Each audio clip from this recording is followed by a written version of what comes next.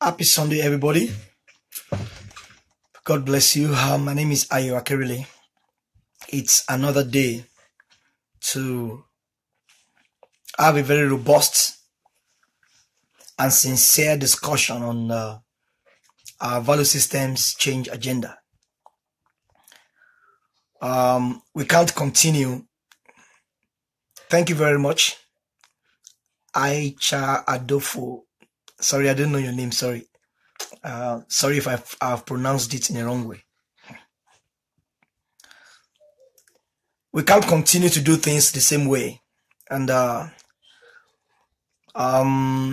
we just have to make a change and do things differently as Africans. For many of us living in the developed world, you and I, we agree with me that if we continue to do things the way we did it from many of the countries of Africa, where we have come from, we'll find ourselves in big problem. And so I've gotten a very big burden for Africa, and particularly for Western Africa, Nigeria in particular, and other African countries. And so I've had this vision and this idea to come up and do a value systems change project. Maybe a book will come out of this. I've been thinking about it. We've had 23 sessions now, very profound and very powerful seminars. So I'm probably looking for someone who can transcribe audio to text, Microsoft Word text. It's a lot of work. So if you know someone who can do that, you're going to pick all the 31 videos and listen to them and transcribe them, and you're going to be paid for it. Because I'm thinking a book should come out of this that we can sell all across Africa and Nigeria in particular. We've dealt with so many things. Bribery and corruption, ritual killings, gratitude and thanksgiving, price fixing, all the social problems confronting Africa. 23 sessions have been held. Now, each of these sessions, if people were to go for seminars, good afternoon, Sister Stella. God bless you. If we were to go for a seminar, many people would have paid a lot of money for this. It's a lot of work to do this research. And basically, what you are getting from these sessions are things you will get from any other seminars you attend, sincerely speaking.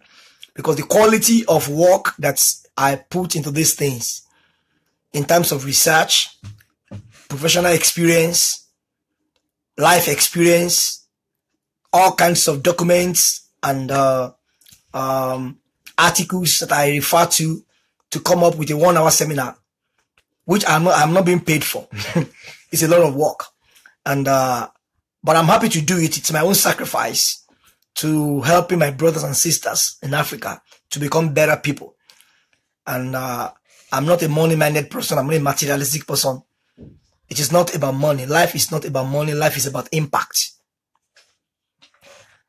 Life is about, thank you, my sister.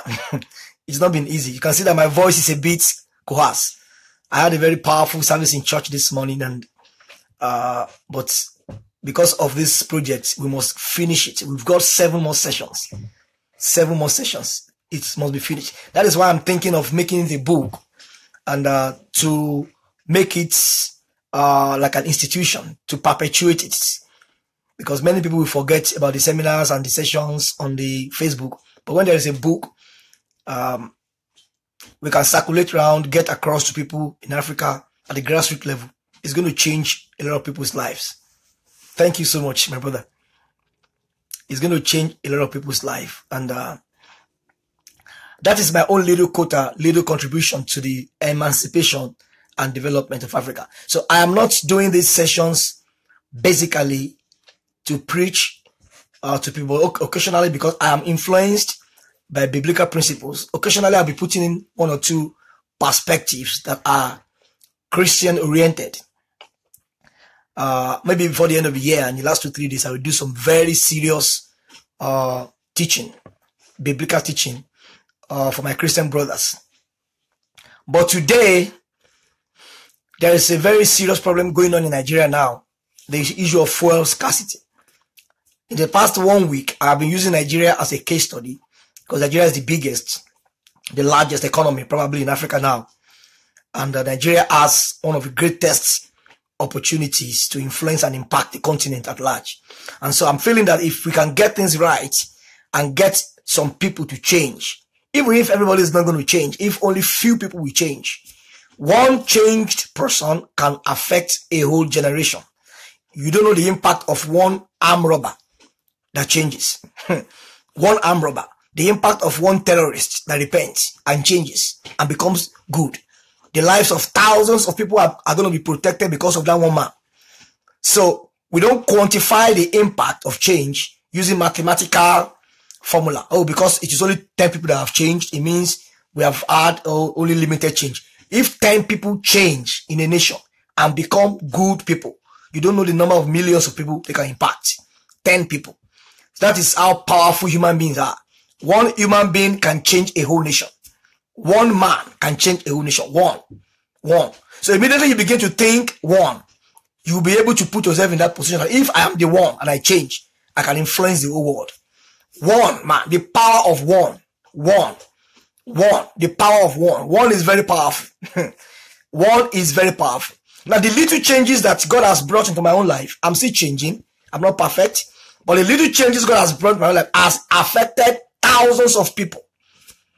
Thousands of people, directly and indirectly, in different parts of the world. Now, the little changes God has brought into your whole life too, as my friends, you are watching me today, you don't know how many people you have impacted, you have influenced. There is one of my brothers, listening to me now, I won't mention his name, who actually helped a missionary, sent some money to a missionary somewhere in Africa. Now, you don't know, it's only one person that did it.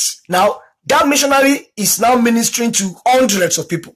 In the last two weeks now, he has traveled talking to hundreds of people, and he has used the money sent to him by that brother to travel to that place to talk to hundreds of people. Now he's sending me reports that hundreds of people are changing, they are repenting, they are converting. Now you will know the impact of one man that has helped a missionary on the lives of hundreds of people. This thing is very serious. It's a strategic thing. And the impact of hundreds of people that have stopped committing crime on millions of people. Because each of those people may become governor tomorrow or become MD of a company, employer of labor. It will influence other people. And so it's a geometric result. You can't quantify it. You can't quantify it. So the little that you are doing, that I am doing, is going very far to help people. So the people I meet, anybody I meet online, I meet on Facebook, I meet face to face, I try to apply kingdom values. I try to do my best to to shape them, to tell them the right thing, to show respect. Everything I've been saying, myself, I'm trying to change. I'm trying to adapt. So that if I can influence 10, 20, 50, 100 people in my lifetime, or 1,000, God give me grace. And these are the few people I can influence, and you can influence 100, 200, 1,000, and we do it in our respective spheres of influence. The impact will be enormous. The impact will be enormous. So we have a very serious subject this afternoon, and I call it systems, structures, and institutions. Africa's pathway for the emergence of effective leaders. Systems, structures, and institutions. Africa's pathway to the emergence of effective leaders. As of today, one of Africa's biggest, not even one, the biggest African country, Nigeria, is bedeviled by a crippling fuel problem. This is a Christmas that people are supposed to be spending with a family in an environment that is relaxed and serene, but people are battling with fuel. People are battling with trouble. People are going through stress. People are sweating out. People are on queues for hours. A lot of programs are being cancelled. Prices of goods have increased. Transportation prices and fares have increased. People are unable to give themselves good Christmas. And people are beginning to put curses on leaders. Oh, this leader is the problem. And they are cursing people. All kind of things are going on Facebook, social media. My fellow Nigerians are very mad with their leaders, are very mad with their president, are very mad with their governors. And I don't think that this madness and this anger is not called for. It is called for. It is called for. we are all Nigerians. For those that are Nigerian, listen to me. And we have family members there. Even though I don't live in Nigeria now, I've got family members. When things are not fine with them, I feel the effect here. I can't count how many people, how many times I have to send money to people to help people. And so when my family is going through problem, I am not happy wherever I am. When they are not comfortable, I am not comfortable because they put pressure on my finances. And so when my dad is not doing well and is going through crisis, he calls on me. When my sisters are not doing fine, he calls on me. But if they are doing fine, things are fine, it impacts me as well. So I am a stakeholder in Africa's problem. Whatever is happening there is affecting me. I've got family and friends in many parts of Africa, in Cameroon, in South Africa, in Ghana. I've got extended family, pastor friends. And when things are happening in their countries, we talk on the phone. If I can be of help, I help them. If I can't help them, I pray with them. So it is not like, oh, this man is staying in a country, doesn't know what is happening, he's just speaking English and whatever. No. I have very strong influence, very strong stakes in Africa, particularly in the western part of Africa. And so it is my responsibility to play my own role to sensitize our people that the anger and the madness that we are directing at leaders today, it is belated. It is belated. Many of us went out there to vote for people and we put quacks and criminals in power. We put people who paid us to exchange our vote for their money. And so it is garbage in, garbage out. Just like a computer system. Whatever you put in the computer is going to give it back to you. So 2018 is on the way. Like I said a few days ago, we have the opportunity now to select new leaders. And time and again, some of my brothers and sisters are still going to make a mistake of electing wrong set of people who will promise them temporary gratification at the expense of long-term benefits. They will promise them comfort now. I will give you money. Vote for me. I will buy this for you. We give you this. We buy food for you. And many people will exchange their future for their present. There is nothing wrong in making sure that your present is good, but no wise person wants to sell his future at the expense of his presence. In fact, it's better to suffer immediately now and enjoy for the rest of your life than enjoy now briefly and suffer for the rest of your life. It is always worse to experience the latter. So systems, structures, and institutions, these things provide a pathway for the emergence of effective leaders.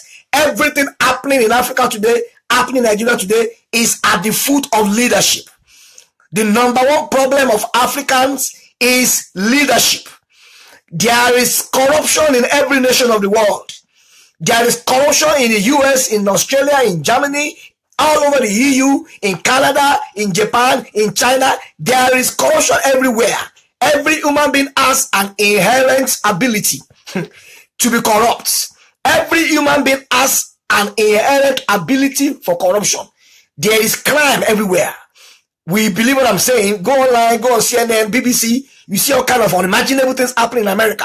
People killing, people carrying guns, go to a shopping mall, shoot everybody. Young people carrying guns, go to university, kill people. Some of these things don't even happen in Africa. So I understand that crime is in every nation. But what makes these nations different from Africa? In Africa, individually we are brilliant. Collectively we are weak. That is a conclusion that has been drawn years ago. We are very strong individually. You find very brilliant Africans, brilliant professors, brilliant doctors, brilliant pharmacists, brilliant intelligent farmers, intelligent lecturers, individually. But when you put us together, problem starts. When you put us together, problem starts. Now, there is a concept in HR which has been used in politics as well. It's called diversity. Diversity is when people come together with different traits, different languages, different values, different social status, and you bring them together. They are diverse group. And so there is this concept where people tell you there is strength in diversity, which is very good. Everybody brings his own strengths, his own skills, and bring them together on board, on the table, and then we apply it to solve common problem. But diversity has advantages and has disadvantages. Diversity has advantages and has disadvantages. It is not in every context that people must be different. There are certain contexts where you need the same people that think the same way to do the same thing. This is where we are having problem in Africa. There is no distinction between the negative side of adversity and the positive side of adversity. So everything is lumped together. And that is where Nigeria's problem started from. It was the British that brought in the amalgamation of Nigeria in 1914 and put the North, South, East, and West and put them together. And put underneath this thing, oh, diversity is good. So, well, let's have diverse people speaking different languages. The problem that thing has caused Nigeria, the problem it has caused some other African countries that were amalgamated together and put people with dissimilar values, people with dissimilar culture, people with dissimilar mindset and orientation, put them together and use a lopsided philosophical stance to force them to do the same thing. This is what has brought our nations to where it is today. Pick any Western country, even Britain, the same country that brought in amalgamation to Africa. Britain was the most powerful empire. Many years ago, they colonized a vast portion of Africa. Britain colonized Ghana, colonized Nigeria, colonized Kenya, and some other African countries. In fact, they colonized some Francophone countries. Britain colonized some part of Cameroon, some part of Angola. Then the French colonized the other part. So the British were very strong. But today, the same Britain that enforced the culture of diversity on Africa and made sure that they forcefully merge people with different line of thinking. They merged us together. And they sold this dummy to us. Diversity is always good. Diversity is always good. There is no diversity in their own country. In terms of the metrics that we use to measure it in Africa. Everybody living in the United Kingdom speak only one language, English language. Everybody living in the UK speak only one language. You cannot find two languages there. Even in Scotland, where they have some Scottish English, it is still English language. In Wales, it's still English language. Northern Ireland is still English language. But now Nigeria has more than 740 local governments with everybody almost speaking different languages. And they crammed them together and sold the idea to our leaders. And they said diversity is good. But they did not do the same thing for their own country. Why didn't Britain break Britain to 500 languages? Spanish, Japanese, Korean, Arabic, and mix them together. They didn't do that for their country. Now, can you see where the gaps are in that mindset? This is what is producing the problems. Can you see 520 languages? 520 languages. How do you put 520 languages of different people together in the same place? And you want that country to work? How will it work? How will it work? How will people be speaking different languages and they must live together in the same place? I don't understand.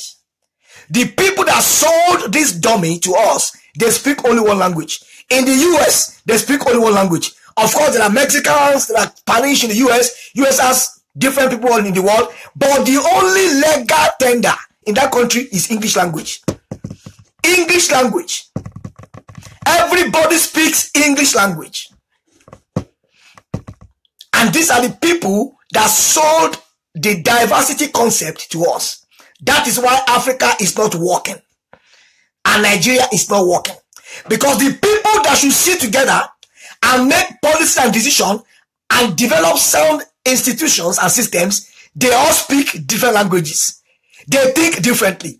They have different values. They have different ideas. So they can never agree. It's like putting water and oil in the same cup. It can never mix. There are positive sides of it. Oh, our culture is very rich. We learn from Hausas. We learn from Igbos. We learn from Yorubas. Everybody bring their culture on the table. It is as good as that. Beyond that, it has no other advantages other than what we are finding ourselves in today. This is one of the foundation of the problem confronting Africa. And Nigeria has been held on the throat for more than 100 years. Since 1914. 103 years of amalgamation. And nobody seems to have any solution to that problem. Nobody seems to have any solution. And I don't think there's a solution in scope until some forms of organization and reorganization. Yes, you're right, my sister. You're right. You're right.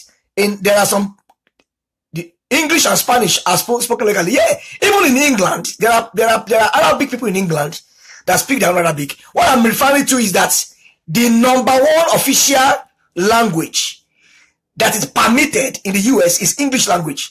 They could speak Spanish and speak it among themselves, but everybody knows that it is the constitution of every state in the US is written in English language. There is nothing like let's bring in our own value system from our own culture. Everybody submits to Washington. Even though each state is independent, they do some things differently.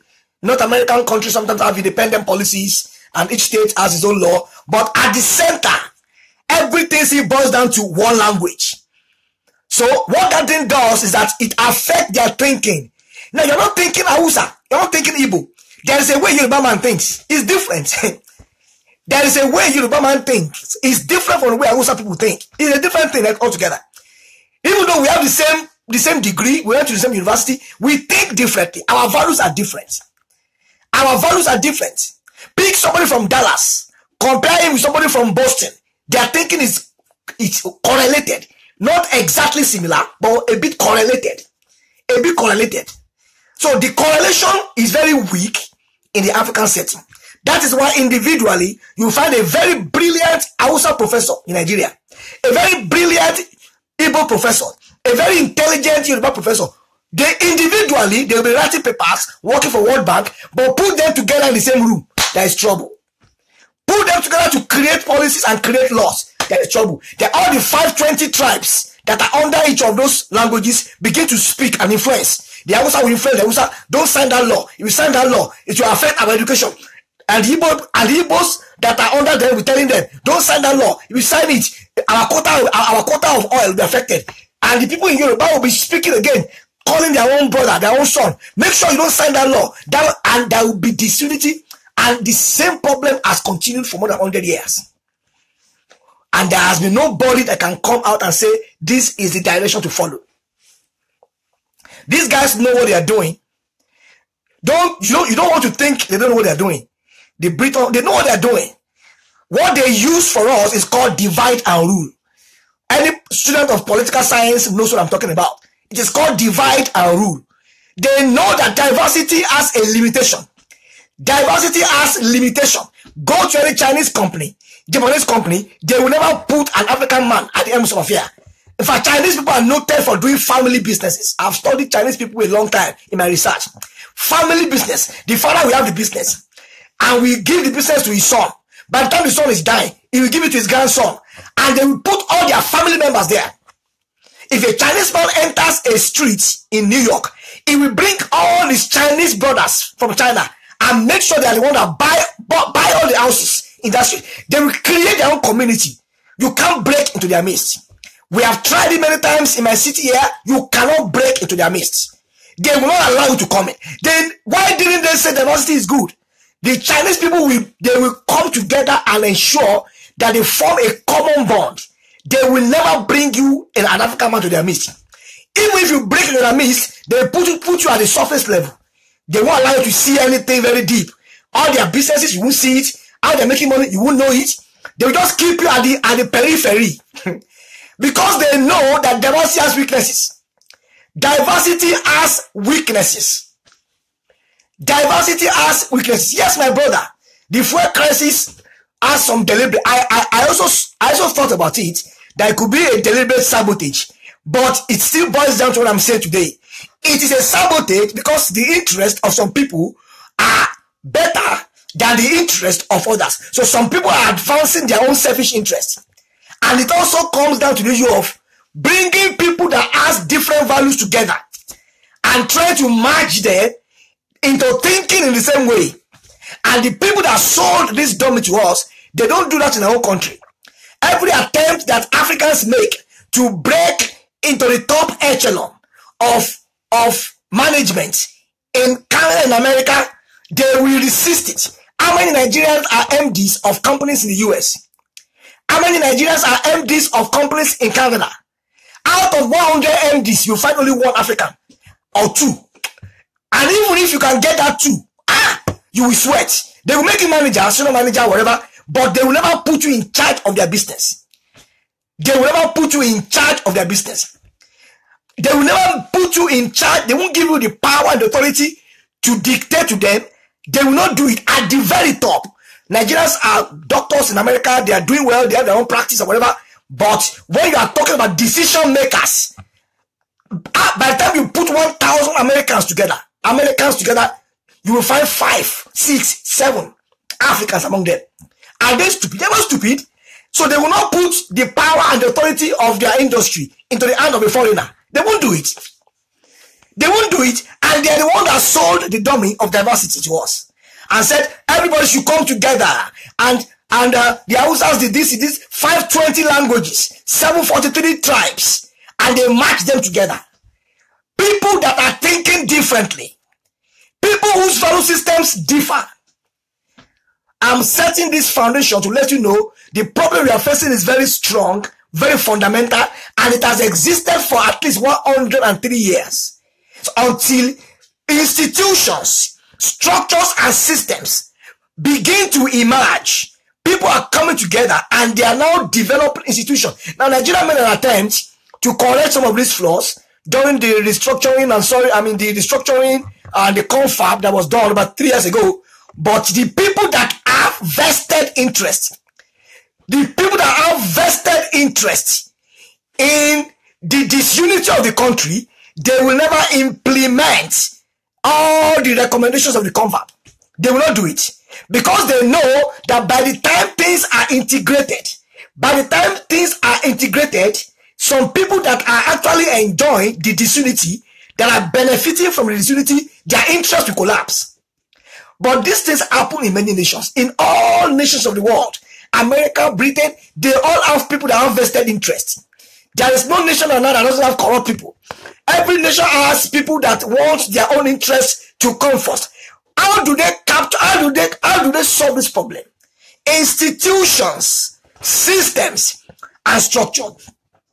Why are we suffering in the midst of abundance?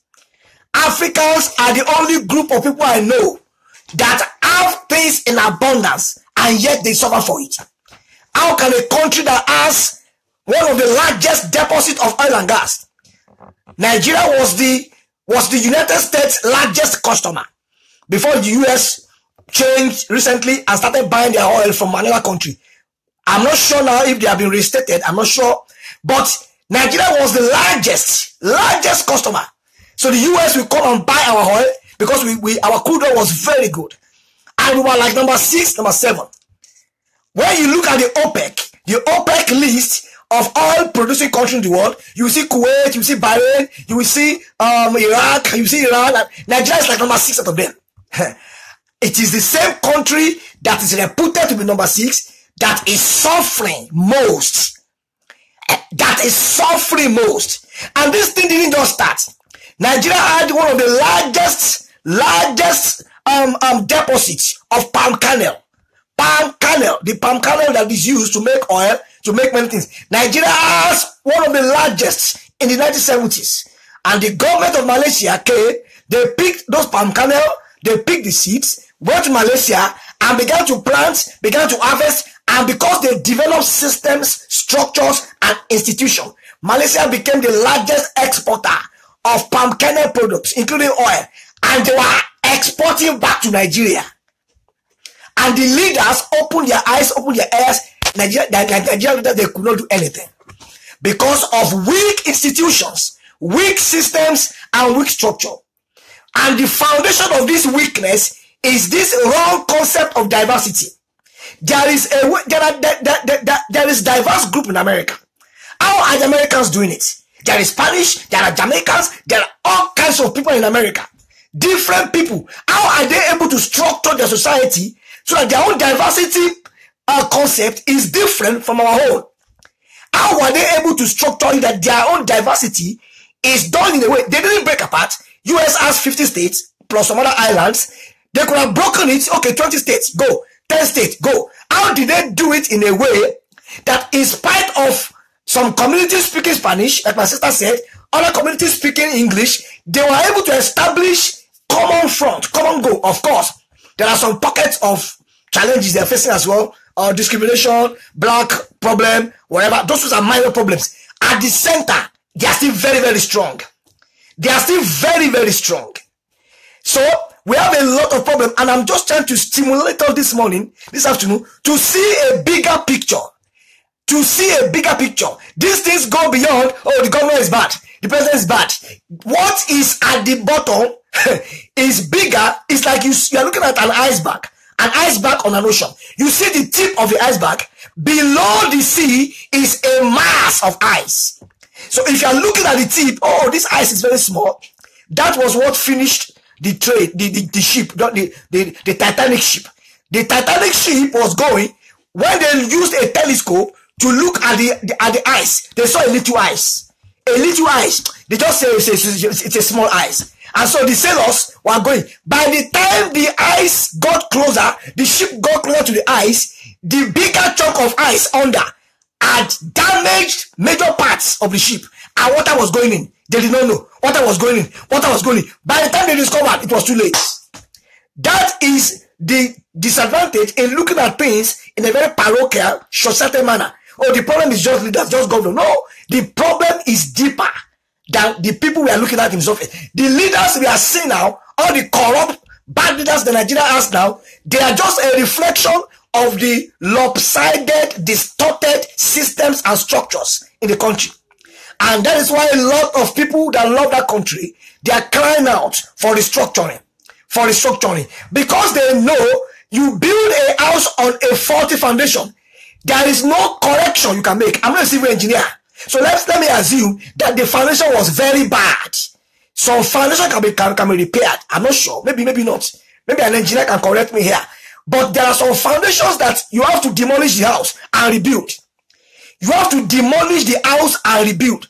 So when you look at a man who is carrying a load on his head, and the load is bent, there is a problem in my language. You look at a man carrying a load on his head, he's walking, and the load is bent like this. And you're looking at this, this man, your load is bent. The man will tell you, you are looking at my head. You are not looking at my leg. What is making my load to be bent is not my head. It is in my leg. Because the man is crippled. So the problem is foundational. It is not an issue of the leaders. The leaders that we have in Africa, in Nigeria today, are just reflections of the foundational problem of bad structures, weak institutions. What is the foundation of bad structure and weak institution? It is the faulty, lopsided ideology that diversity is always a good concept. Diversity has advantages and disadvantages. It is this concept of diversity that the colonial masters, Britain, used for us, and they tagged it divide and rule. Divide. When you divide them, we can rule them. The more diverse they are, the more problems they will have. And the more problems they have, the more they will depend on us to help them out. So they know what they are doing. So if they have put Yorubas in a place, outside in a place, and they make sure that people with similar values, similar thinking, similar mindset are in a place, the problems will be reduced. There will still be problems, but they will be reduced. And the level of dependence on America and Britain will reduce. But they use the concept of divide and rule. Talk to any political science graduates who have studied Nigeria's history, Ghana history, Cote d'Ivoire history. Let us use divide and rule. Divide them very well. Make sure that their languages are so different. Make sure that their values are different. And force them to join together. Force them to put water and oil and petrol and kerosene in the same cup and try to mix it. And mix it. And mix it. And mix it. And mix it. And cook it. And expect it to become a unified content. Impossible. Impossible. Weak systems. Weak systems. All the leadership problems we're facing today are coming out of the systems and the institutions and the structures that were sold to us. And those systems and structures came out of the faulty diversity strategy that they sold to us. So diversity produced institutions. Institutions produce leaders. So you want to solve the problem of leadership, you don't solve it at that end, you solve it at the other end. The end of diversity, the root problem. How do we structure this country in a way we are not going to split, we are not going to divide, but how do we structure it? How are they doing it in America? People are speaking Spanish, they are speaking English, they have different languages. The Jamaicans are there, Colombians are there, Chinese Americans are there, they have people from Haiti, all of them, and they still stay together. And the country is still functioning. And they don't kill to buy fuel. And there is no light problem. How are they doing it? Diversity is not all bad, it has advantages, but how are they doing it? Thank you, sir. Yes, Tower of Babel. There is a biblical example that my brother gave now, the Tower of Babel. The Tower of Babel. Even God Almighty, when he saw that they were building a tower, God scattered them because God introduced something into their midst, different languages. Immediately, different languages enter the equation, everything changes. Everything changed and they scatter. That's a biblical story that we can relate to secular and contemporary issues. Weak systems have produced weak leaders. We can never get good leaders in that country until we change systems and structures. And if we want to change systems and structures, we go down to correct and adjust and amend the diversity issue. The people that are experts in that area, they should be consulted to do it. Some of the issues that can be used, some of the concept is this thing they are shying away from. Restructuring. The people that have the knowledge, all the professors, all the political people, they have said, let us restructure this country.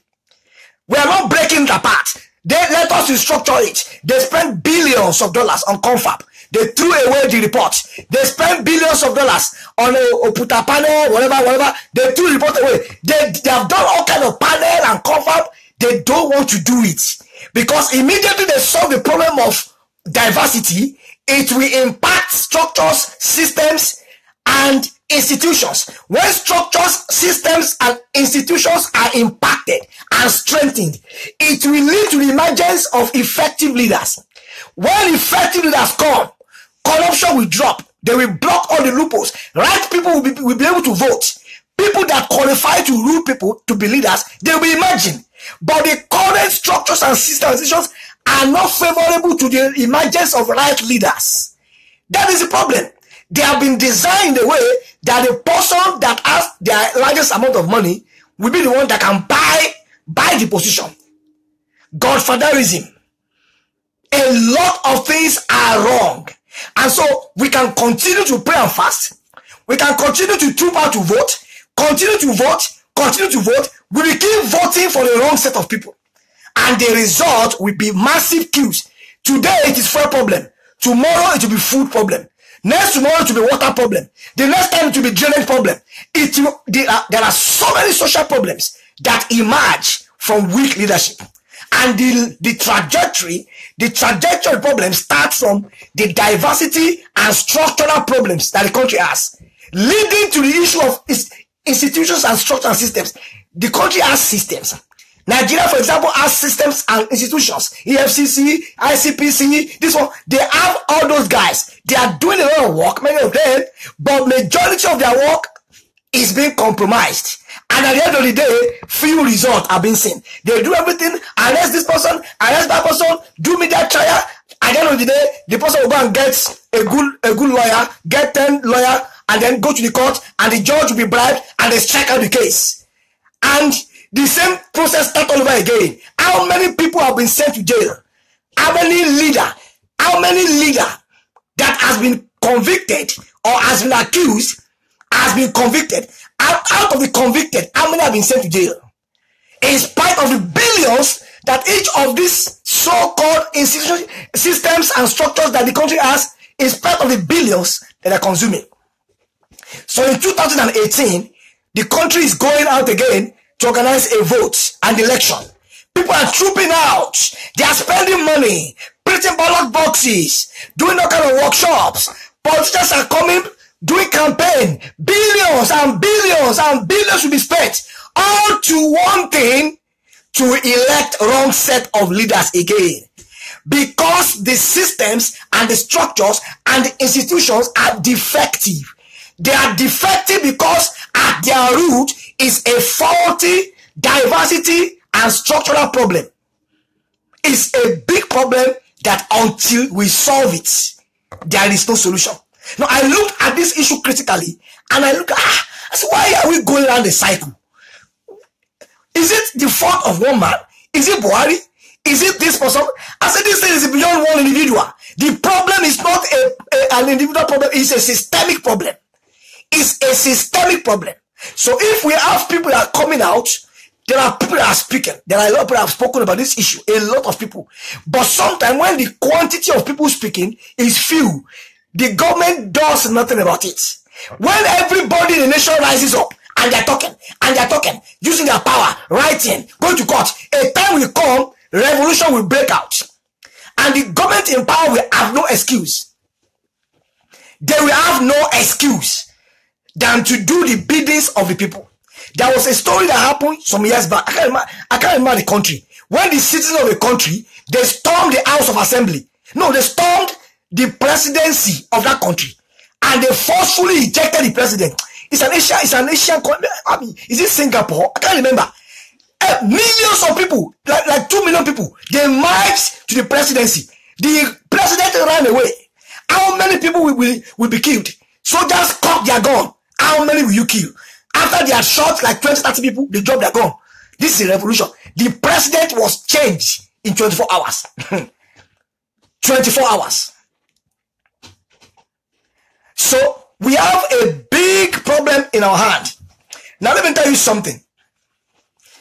Systems, structures, and institutions are the drivers for the emergence of effective leaders. Let me tell you the types of institutions we have in Africa, using Nigeria as case study. I have 5 here. There may be more. We have political institutions. We have educational institutions. We have religious institutions. We have family institutions. And we have legal systems, the courts, and all those stuffs. All of these institutions I've mentioned now, they come together to produce people who will lead those institutions. So, politics now produce political leaders, councillor, local government, governor, president, all across. Educational institutions produce doctors, professors who lecture students and shape them. Religious institutions produce pastors and leaders in churches and mosques and whatever, who speak to people and model them. Family institutions produce husband and wife who model children and shape them. Legal systems produce judges, lawyers. In each of these institutions, if there is a defect, if there is a problem, if the process is faulty, every effort that is implemented, every money that is spent to produce the best leaders will only produce quack leaders. And when the final product comes out, in engineering, we call it reject or rework. When a bad product comes out of the production line and you sell it to the customers, they either reject it, call your company, and ask you to refund their money, or they ask you to rework it. So reject or rework. In both instances, there is a cost. Now in politics, you can't reject. Once the man has been made the governor of a country, you cannot reject. You cannot reject. He must serve his 4 years. You cannot rework. What will the ordinary man on the street do to change the governor? You just make noise, complain, make noise, nothing is done.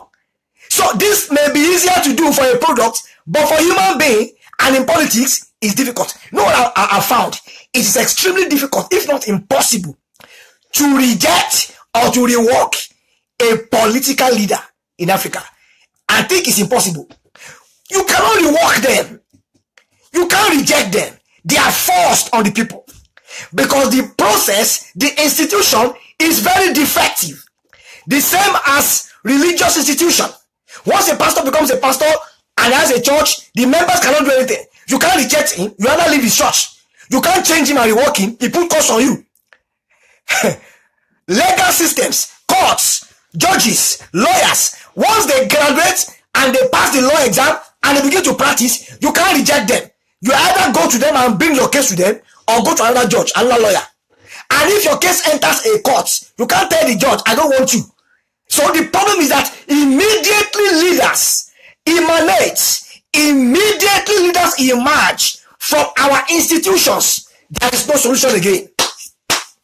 You cannot change them again.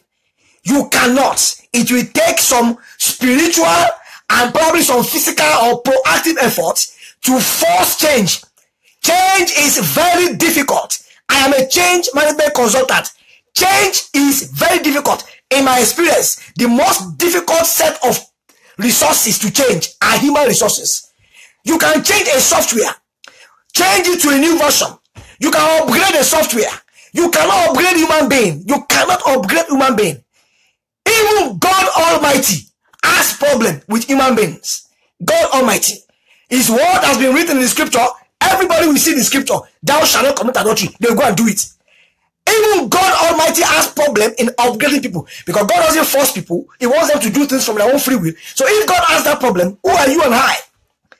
It is very difficult to change leaders. Change management concept tells us change always has resistance. And not the systems, not the computer, not the material, the people, the resources that will resist you most are human beings. So immediately leaders come out of these defective institutions and they enter the society, it is too late. And then the result of it is what we are seeing today now in Nigeria. People are living in grinding poverty. You see kegs and queues in fuel stations, in gas stations. People that are living in a country that is reputed to be the 6th largest oil producer, they are inside the sun now, queuing up for fuel. Many of them cannot cook their food for Christmas. Many cannot go out in their cars with their children because the leaders have already emerged. Once the leader emerged, there is no reject. There is no rework. You cannot say you don't want the leader. It's your governor. If he passes a law, you don't obey, they arrest and jail you. You cannot change him and rework him.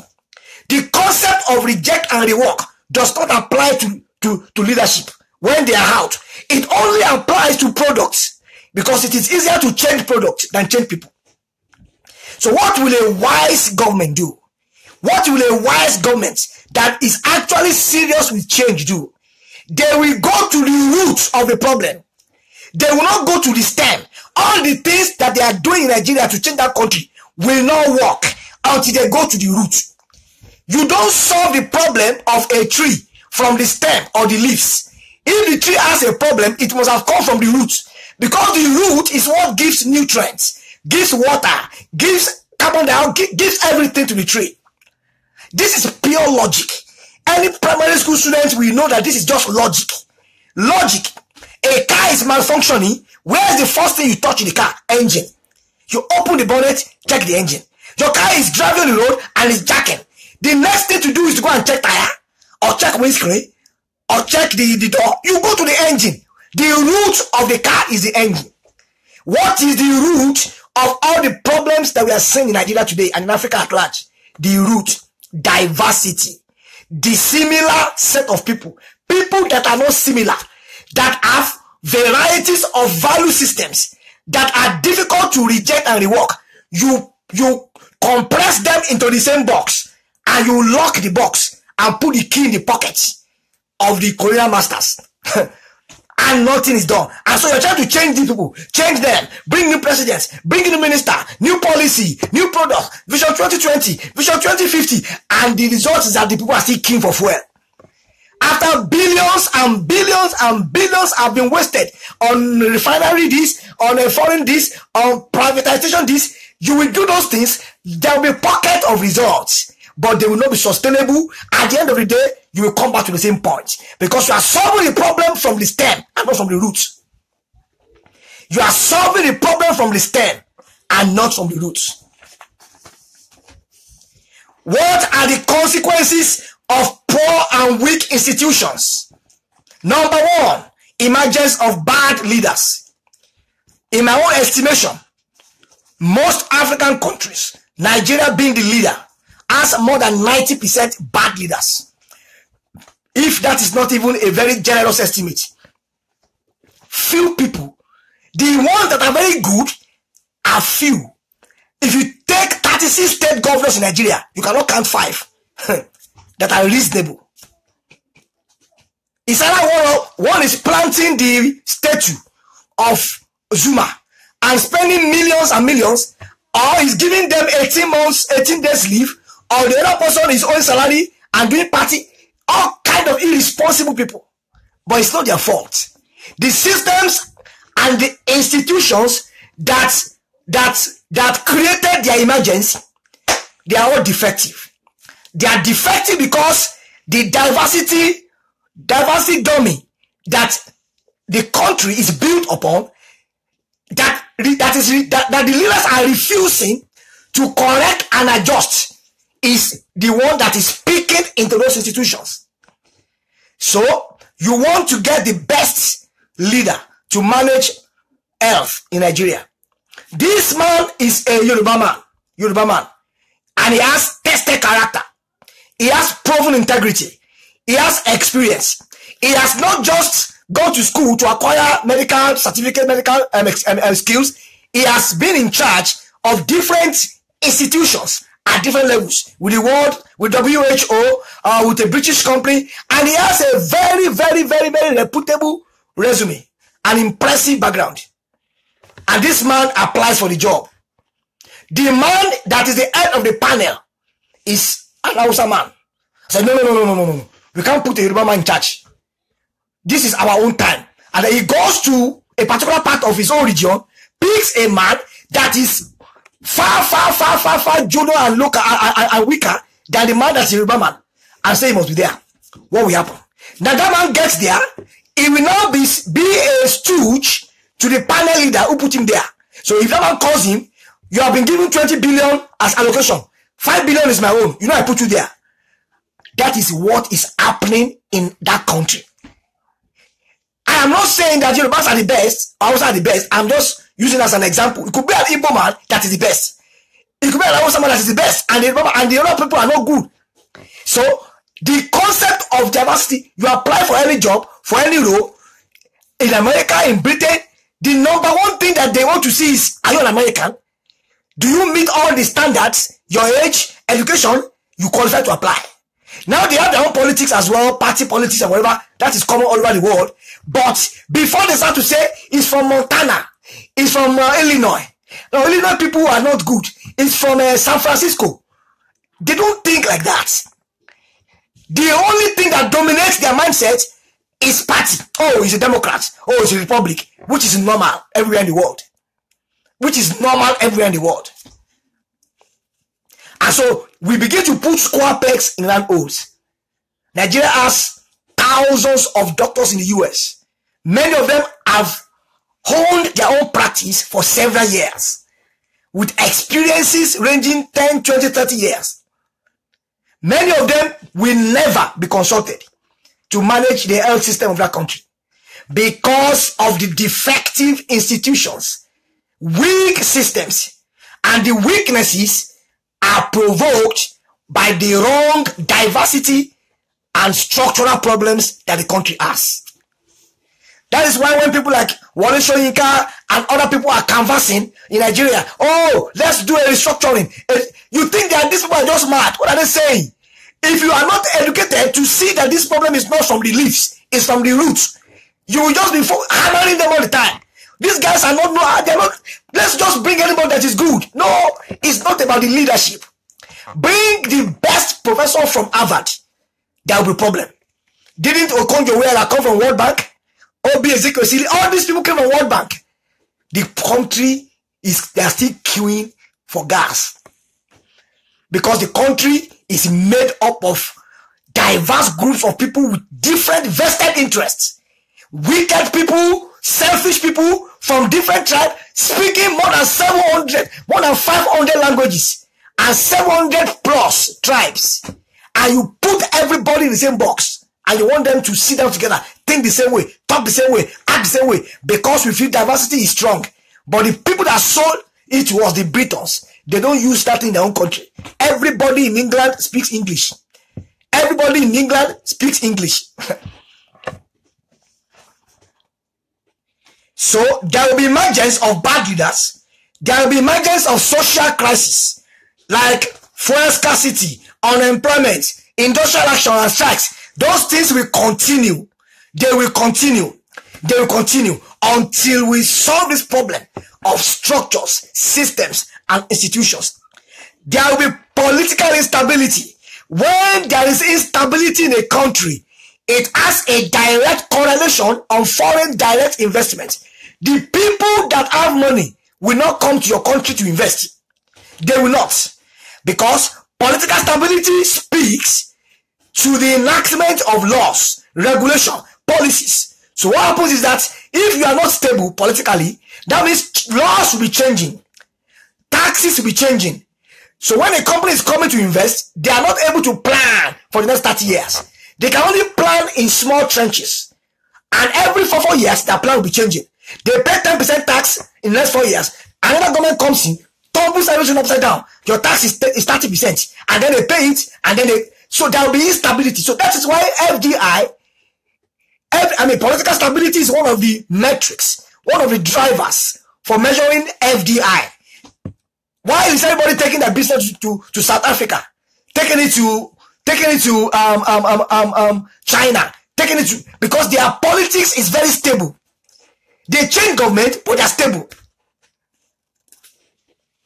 When FDI drops and foreign direct investment into a country drops, you know what that we do? When those companies bring their business to your country, they pay tax to your government, they provide employment, they bring in technology, they bring in knowledge, they bring in expertise. So technology transfer will suffer, knowledge transfer will suffer, employment will suffer, taxes will drop. So some of those companies actually have left Nigeria. Some of them have actually left. There will be what is called capital flight. All those companies that are existing already and they cannot continue again in this political instability, they withdraw their capital. Sorry, their machineries, pull it down. They will withdraw their money from the banks, take them abroad. The average man will be the one to suffer most. The leaders at the top, they have made provision for themselves and their children. So many of them don't feel these things. The people that are carrying kegs and queuing for 7 hours in fuel station are the one paying for it now. And unfortunately, they are the same set of people that will be bribed tomorrow to vote for these people. Look at where this irony and dilemma is. Consequences of poor and weak institution. Poverty and crime rate will increase. I can't overstep that. Poverty and crime rates will increase. That's a subject for a whole day. Number 4, there will be, I think I've covered it. What are the solutions? The number 1 solution, like I've said, we need to revisit the foundation of that nation. You see, I have a friend. I tell people, not everybody will live abroad. Now, I'm not saying it to spite people. I'm not saying it to be unrealistic. Not everybody will live abroad. There are people that are doing well in Africa. There are people in Nigeria that are making a lot of money and doing fine. Although very few of them, because most of them are actually stealing money. Bring 100 Nigerian billionaires together. 98 of them are corrupt. Quote me anywhere. Bring 100 billionaires together and tell me how they made their money. So when I hear a story, there's one man that gave 1 billion or 2 billion naira to a church as offering, there's nothing bad in it. But I told my wife one day, I said, I need to interview the man for 10 minutes. And I will tell you that that man is corrupt. In the present day Nigeria, you cannot be a billionaire without being corrupt. Only very few instances. Corruption is not carrying guns to the bank and robbing the bank. Corruption is not that alone. That's part of it. Corruption is not giving bribe to people. There are so many things that people do. Tax evasion, a lot of things. You will deliberately not pay tax. because you know the man in power. It's corruption. Other people will pay tax, but you will not pay tax. So most of those billionaires, they do all kind of racketing, forex racketing, they do all kind of rubbish, all kind of things, and they make billions. You can't try some of those things in advance. They will jail them. They will jail them. Because the government in Britain will make sure you pay 40% as tax. The richer you are, the more money you pay. You cannot run away. In fact, they are now spying people that are rich now. If you take your money and you hide the money in some offshore location, they will track it down there and they will prosecute you. When I came to this country, they were asking me, do you have money in anywhere in the world? I have lived in England. Do you have money in England? They were asking me. I said, what's your business? How does it concern you? They know you must know. Because if you have money in England, you must pay tax. I said, I have never had it in my life. I didn't make the money in this country. They said, no, you are enjoying this country. If you have money in England, we must collect the tax. You can't believe it. That is me, that I'm not a billionaire. So how much more a billionaire? So put 100 billionaires in Nigeria together, or a Ghanaian, or an Ugandan, who is a billionaire, gather them to a room. I will tell you 98 of them are corrupt, if not all. They would have been involved in one corruption or the other. To let you know that the emergence of a strong nation, the emergence of a great nation, is not just measured by the number of rich people in that nation, majority of whom might have become rich because they stole money, or because they manipulated the weak system and avoided tax, or bribe people, or used their privileged position to obtain contracts that other people actually deserved. All these things are traces and symbols of corruption. And they are as a result of weak institutions, defective systems, and bad structures.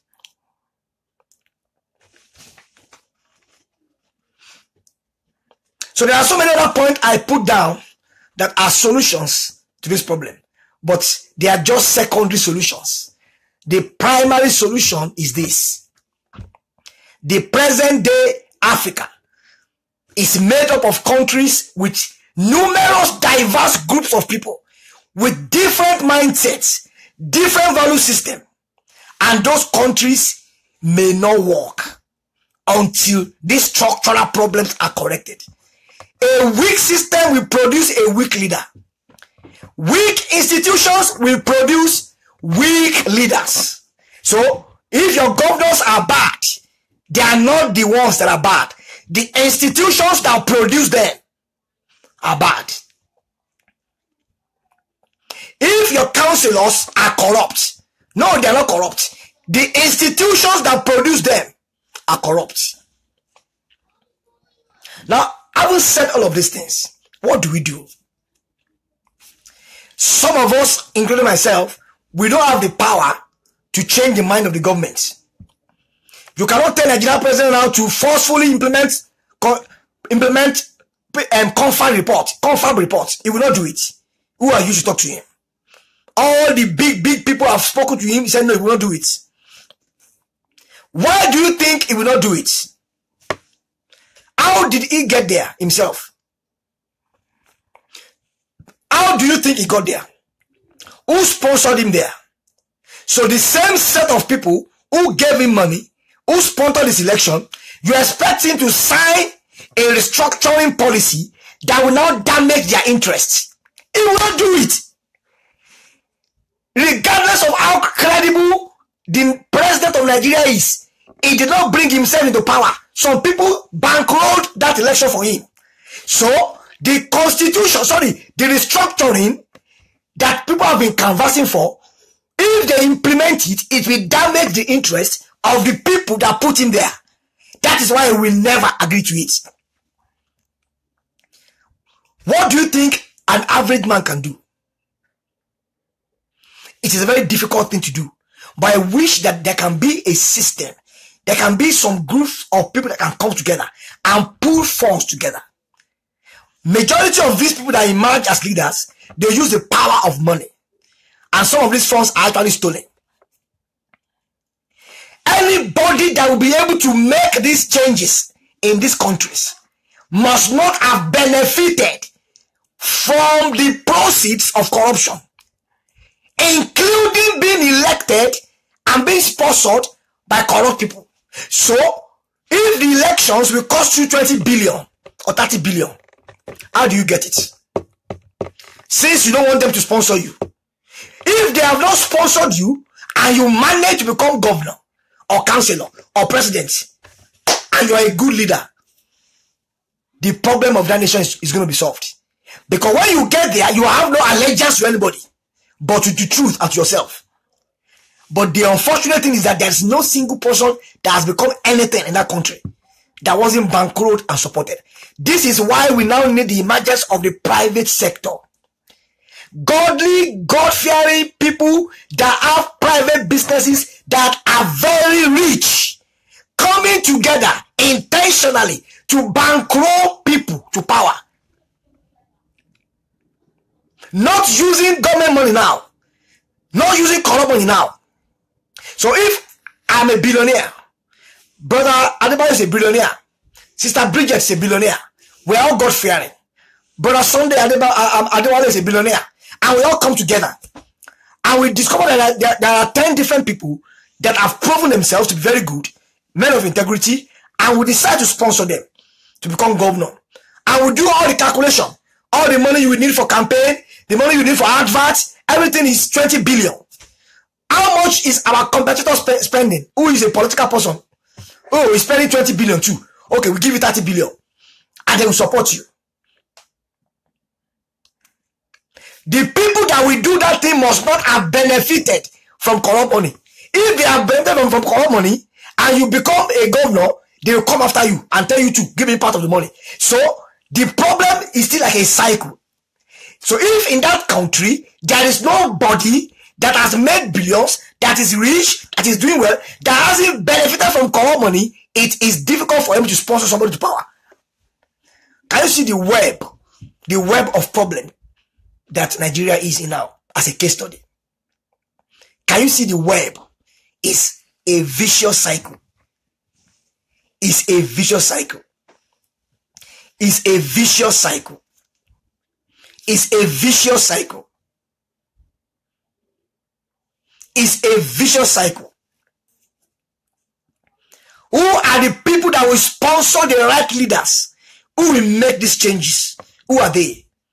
How many billionaires are in Nigeria who have made their billions legally? And if they search them, they check them, check the records, search their account worldwide, they will not find any stolen money.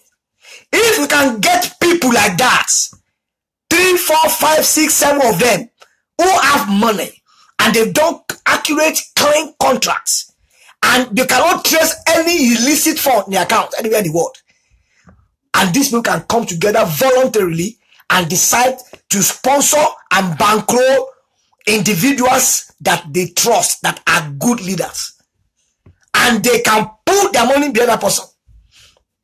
That is a major avenue for us to break this vicious cycle.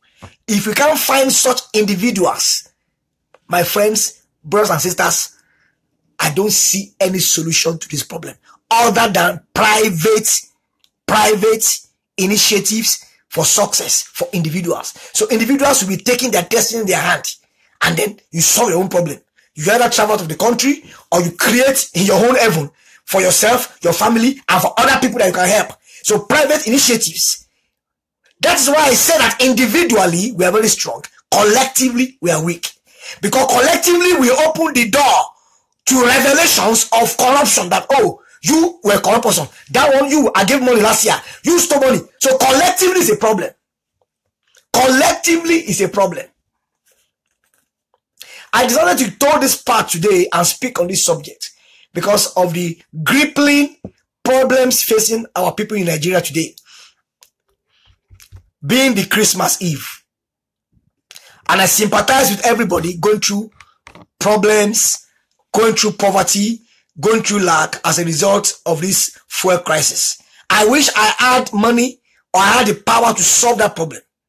I wish I had that kind of money and I had the power to help and to solve. But I can't do it. I can't do it. I can't do it. 2018 is 7 more days from now. Are we still going to do things the same way? Are we still going to vote for the same set of people? Are we still going to continue deceiving ourselves and brandishing all across the street? Oh, we are strong people. Diversity is in strength as large as we are. And we are deceiving ourselves. The diversity that is killing us. The people that sold it to us, they don't embrace it in their own country. They embrace one language, one value, one thinking. They sold it to us, amalgamated us together, and it has not helped us at all. And until something is done to solve this problem, nothing will happen. The best that will happen is individual initiative for success. Every parent will take care of his daughter and his children, help them, send them to school, send them abroad. They succeed, come back to take them away. Each person will not be dealing with his own children and family. But collectively, it cannot work until we solve the problem from the roots. The structural problem must be solved from the roots. The system is defective, it's lopsided, it's confused. Until it is solved from the roots, there's no problem.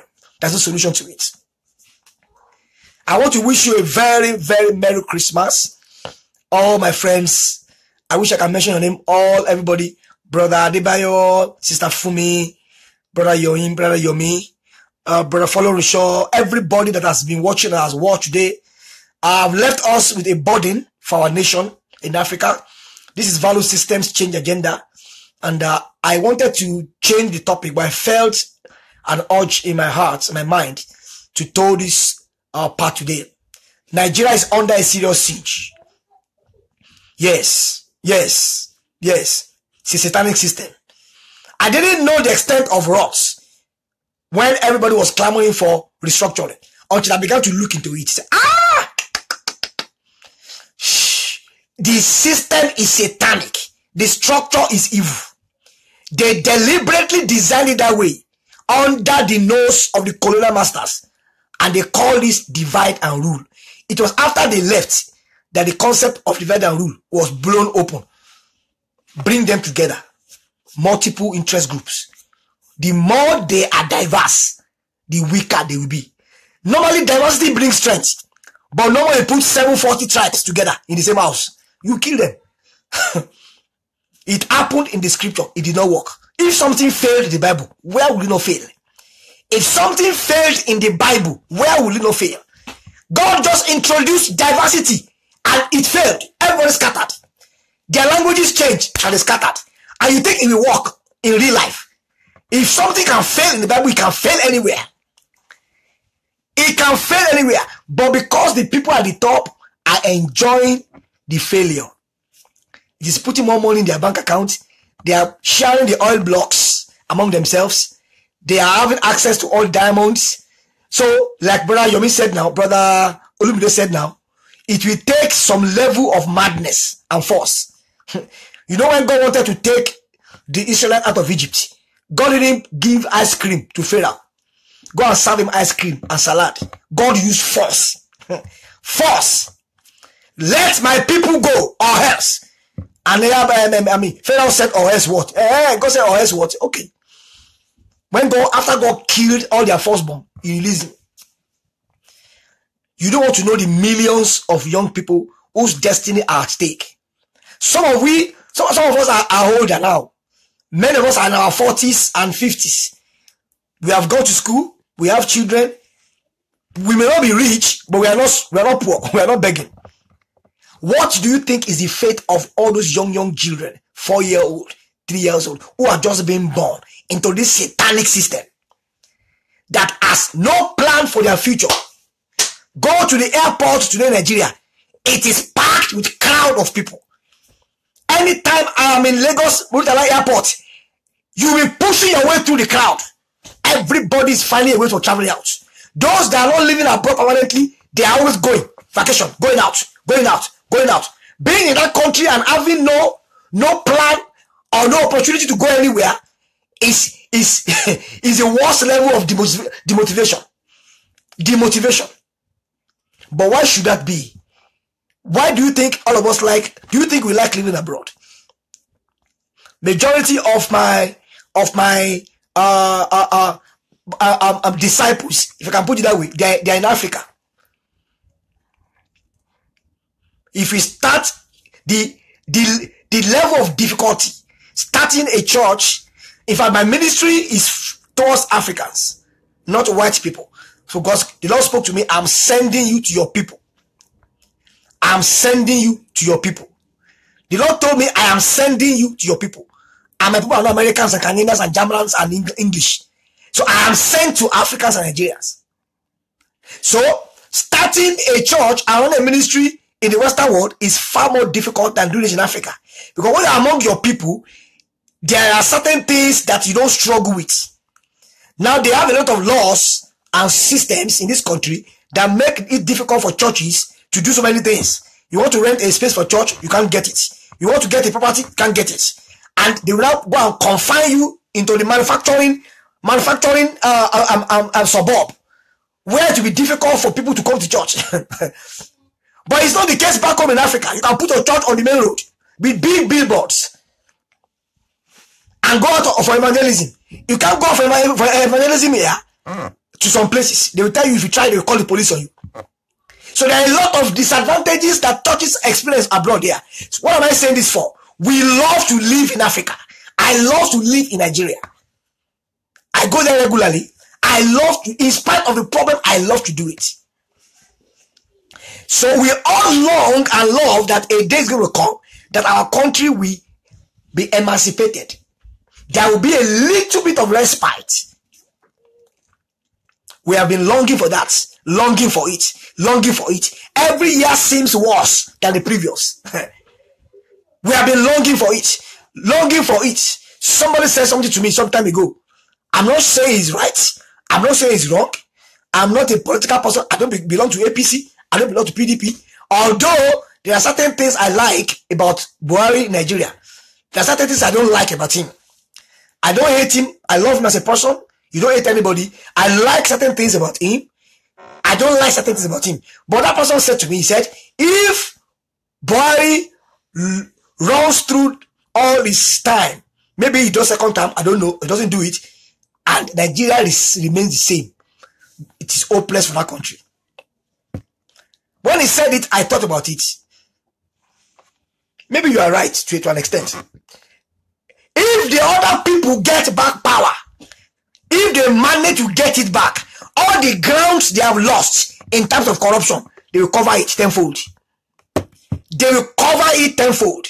The looting will start. The sharing will start.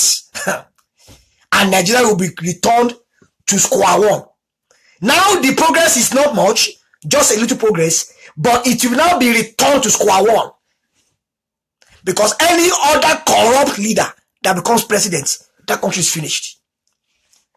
All the other people will now come back. They have lost contracts. They have lost oil blocks. They have lost properties. They will get everything back and begin to acquire more. What will be the hope of the young person? Poverty, unemployment, quack education systems, ritual killings, security risks, armed robbery.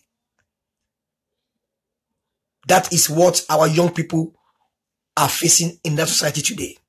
And I'm just here to provoke us not to take up bloody revolution and attack and fight people, but to use our intelligence, to use our skills and our expertise to liberate our people, to speak to authorities. They will hear it, they will not hear it. Speak to them. Talk to young people. Speak to people, talk to them. Say the truth. If you are a leader and you are being inspired to go to politics, Nigeria is a tough terrain. It's a terrain people can be killed because of election. Many people have lost their lives. But there will always be a way when there is a will. I am praying that God will begin to raise kingdom wealth owners. People who are industrialists, who have made money without recourse to corruption, to illicit funds, to drug business. People who can be searched, can be checked.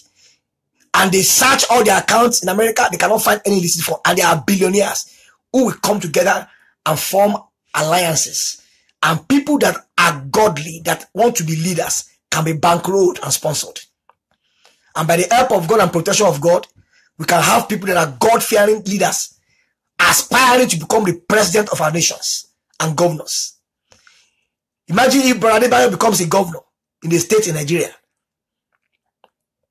Imagine if Brother Ayotunde Oke becomes a governor in the state in Nigeria.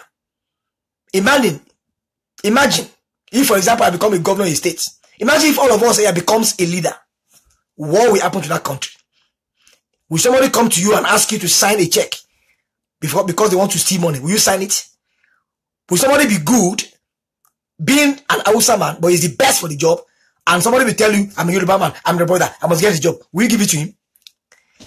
If you do it well in your own state, I do it well in my state, we all do it well in our own states, and we begin to pour money into industry, pour money into scholarships, and begin to conserve money, and begin to do roads, within 4 years, if all of us seek re-election and we get re-elected, we spend 8 years, we transform that nation. We transform that nation. And we have not stolen money. And we are getting money from independent sponsors. Maybe World Bank is giving them money. And all the other corrupt people are trying everything possible, and we are winning them all the time. A time will come, they will join us. The light of Christ will shine to them, they will join us. They will join us. I want to wish you a Merry Christmas once again.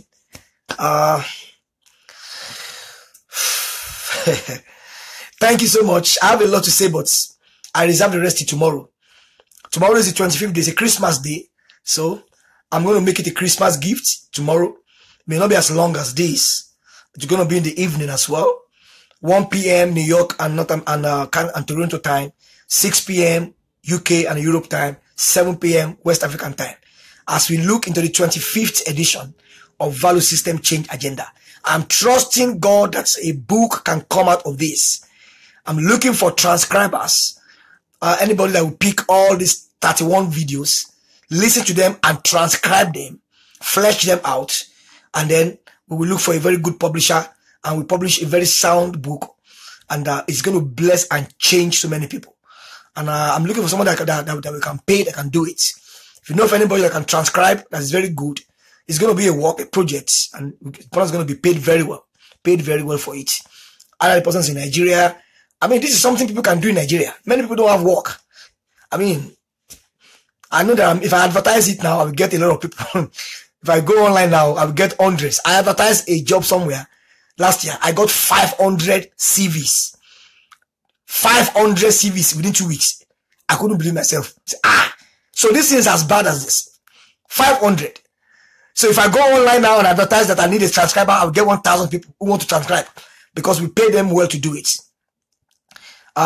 It's a very simple job. Sit down, play all the video, and be transcribing them. Be typing them out. What I'm saying, typing them out. And arrange them. We will give you structure, chapters, and write them out. And then we will solve the rest. We will do the correction and editing later on with the publisher. And the topics we have discussed can transform any nation. We've talked about ritual killing. We've talked about bribery and corruption, going late to work, fixing prices, raising people instead of raising properties. We've talked about so many issues. So imagine these things are in different chapters of a book, published by a very renowned publisher in the US, and we market it and we sell it, and young people are reading it. Imagine the impact it's going to make on their lives and the changes. So I'm looking forward to that in 2018. If I can get anybody who has patience, or you know anybody who is very good English speaker, pays attention to details, and the person can receive correction. He learns and receives correction. It may be a 3-month project, it may be a 2-month project, it may be a 6-month project, and we're going to pay the person, and it's going to be a good work. I just have that vision that this thing should go into a book. If there's anybody who knows anyone can do the project, you can send me a message via my link. It's going to be a work, and I believe that it's going to provide a lot of exposure to that person as well. Thank you so much. Merry Christmas in advance. God bless you so much for the time you spent today. It's a Sunday. I want to release us to go and prepare for Christmas tomorrow, for our chicken and our Coke and our Fanta and everything. Thank you. God bless you. I love you all.